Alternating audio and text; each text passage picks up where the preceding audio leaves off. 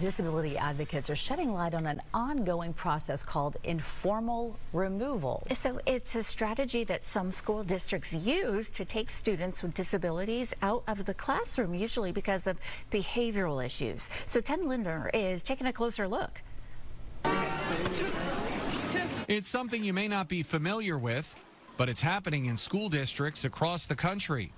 Something called informal removals.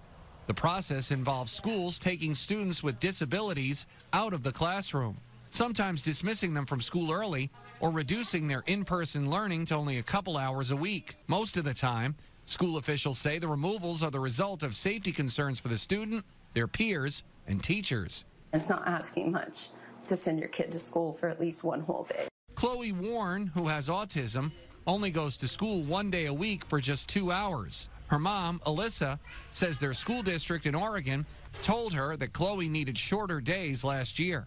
She was having autism outbursts, and she threw a desk at a teacher and was fighting with a student, and they were like, all right, we're going to remove her from in-person learning. But Alyssa says the school failed to provide Chloe with the proper support and argues the removal is impacting her daughter's education and social skills.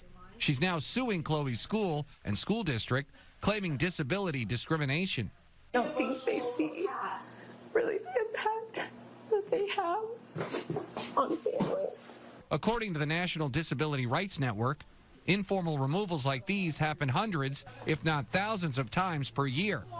But because they're often marked as off-the-book suspensions, schools aren't required to report them like actual suspensions, which means they're harder to track. Disability advocates say the removals violate students' civil rights. Ted Linder, Fox News.